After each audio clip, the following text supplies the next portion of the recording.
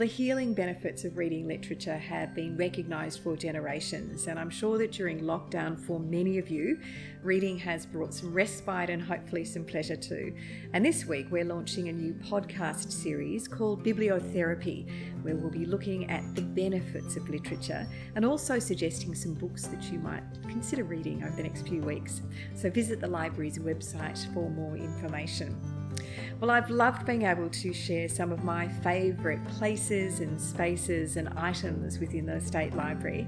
And this week we go to the glorious La Trobe Reading Room, and we focus on a few things that I love and I hope you will too.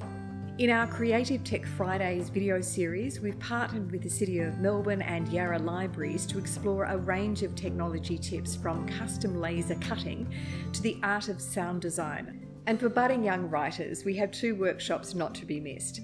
Author Roa Aja will be sharing tips on how to brainstorm ideas for stories, so head to our website to find out about bookings, and the sessions will also be available on Catch Up. And this fantastic program is brought to you with the support of Gandel Philanthropy. Take care, stay safe, and enjoy Library in Your Lounge.